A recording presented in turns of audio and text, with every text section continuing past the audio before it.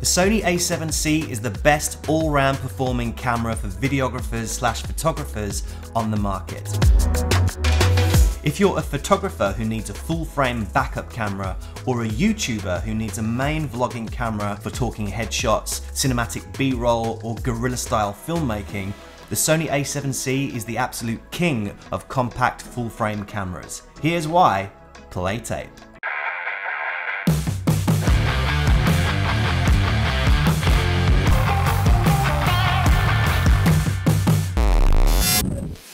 So firstly, how cute is this camera? I mean, it is tiny.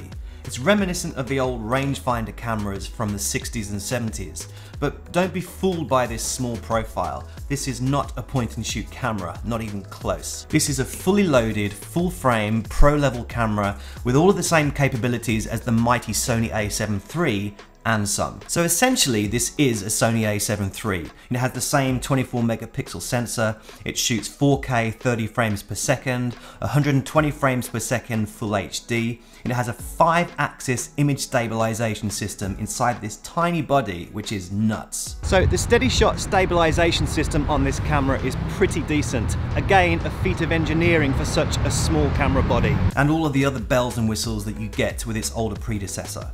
But the major difference between the two cameras is the design. This has been tuned and developed with the vlogger in mind. Sony listened to all of the YouTubers and the content creators and implemented all of those changes into this tiny little powerhouse. So how does this stack up as a pro-level photography camera? Well, I'll talk about that later in the video. So why is this camera so good for filmmakers and for YouTubers? Well, firm favourites in the vlogging community have always been crop frame cameras like the Canon M50 and the Sony A6600 because of their size and their weight. And while these are all very capable cameras, the Sony A7C takes things to the next level because it has a full frame sensor in the size of an APS-C body. If you are a vlogger, a lot of the time you're going to be holding cameras loaded with lenses, microphones and tripods. You're going to be on the move as well, so a smaller footprint and less weight is going to be a major advantage. So why is a full frame sensor important? Well, the main reason is image quality and specifically low light performance. If you're pushing your ISO higher to deal with darker shooting conditions or filming at night, then a full frame sensor will achieve cleaner, less noisy image and better results than a crop sensor. The high standards that content creators are achieving right now on YouTube, everyone's shooting in 4K and image quality is way up there, so you have to keep up with those big hitters. Another advantage that full frame has over crop frame is the absence of crop factor. Cameras like the Sony A6600, while this is a great camera, you've always had to deal with a crop factor of 1.5, meaning that if you own a 24mm lens, you're probably not going to be able to use this for talking head style vlogging because you're going to lose a significant portion of the image because of the crop factor. You'll have to step down to something like a 14mm lens to get the same results. Likewise, if you're taking establishing wide-angle footage, you're going to have to use a super wide-angle lens so you don't miss out on all that detail in the shot. On the flip side, you have much better reach with a crop frame sensor. Throwing on a 200mm lens will actually get you 300mm because of the crop factor, so there are arguments for it.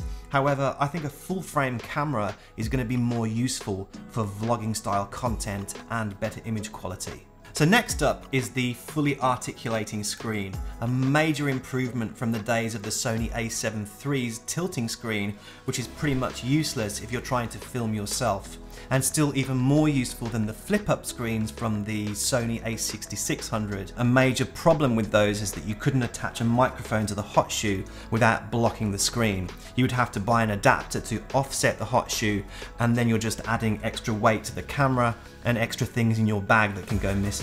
The Sony A7C now has a fully articulating screen to the side so it doesn't get in the way of things on the hot shoe, and it's also protected when you pack it away in your camera bag.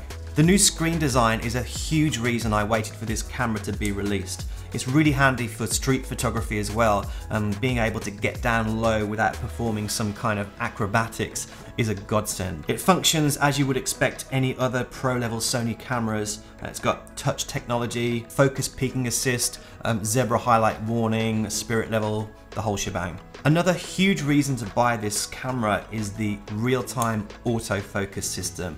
It is unbelievably good, and specifically eye tracking during movie mode, something not available on the Sony A7 III, which is what I'm filming you guys on. You only had face detect during movie mode, which was not reliable enough. You would often lose focus on the face and it would grab something in the background, and then you would just have to reshoot the footage. It's a huge improvement over the Sony A7 III. Sorry dude. It uses Sony's AI subject recognition system. So if your subject is human, it recognizes the body, the head, the face, and the eyes. So it will confidently stay glued on you. Even if you briefly look away from the camera, it's going to stay focused.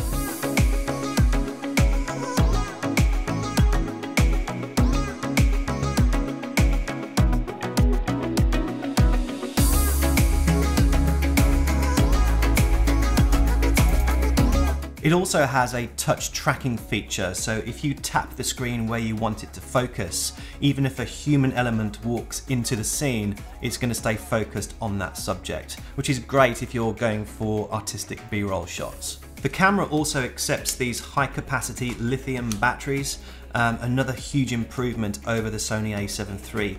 You can get around 3 hours of 4K footage at 24 frames per second, even with steady shot and autofocus engaged. You can also trickle charge the battery if you're plugged into the mains using the USB-C connector.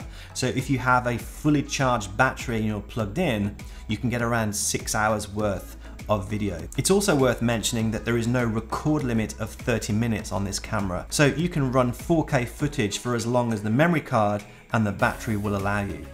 So let's talk about the color science for a second.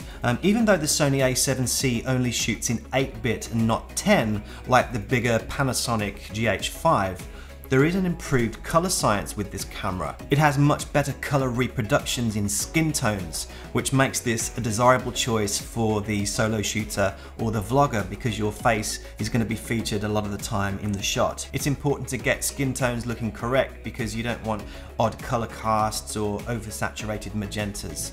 Okay, photography. I bought this camera for 2 reasons. Firstly, because of its video capabilities and I make YouTube videos about photography. And secondly, because I recently sold my Canon 5D Mark III and I needed a replacement as a backup camera to my Sony A7 III. The A7C has the same raw image quality and the same sensor as the A7 III, so there's no change there. But there are a few differences, mainly the shutter. This has a mechanical return shutter, meaning that it can reduce the risk of shake at moderate shutter speeds, but it can only shoot at 1/4000th of a second, as opposed to 1/8000th of a second on the A7 III. It also has a flash sync speed of 1/60th of a second, as opposed to 2/50th of a second. So if you use flash photography or you're a portrait photographer like me, I often shoot at 2/50th of a second, so that could be a problem. So another downside on the photography side of things is the lack of a second memory card slot. That can be a deal breaker for some professional photographers like wedding photographers. Writing your images to 2 cards can be a lifesaver, but as a backup camera to have in your bag should you have a catastrophic failure with your camera, I think that's completely acceptable. There's a distinct lack of custom buttons on this camera as well, so if you're used to using custom buttons to access certain functionality, then this is going to be a problem for you. You're going to have to use the menu instead and add items to your My List. Also, the viewfinder on this camera is quite a bit smaller and less resolution than the A7 III, and it's placed over on the left-hand side like a traditional rangefinder camera. So for all of those reasons I've just mentioned, I would probably choose the A7 III as my photography camera. However, for videography, filmmaking, YouTubing and vlogging, the A7C is a clear winner. With the full frame sensor performance in the size and weight of a crop frame sensor camera and the 5-axis image stabilization found in much bigger full frame cameras, plus the interchangeable E-mount lenses for that cinematic look, this is the Swiss Army knife of cameras. So that's it. I just love this camera. Can't wait to get out and shoot with it. So thanks for watching, guys. Give us a thumbs up if you liked the video and you found this helpful. Subscribe to the channel for more photo and video content, and let's catch up next week.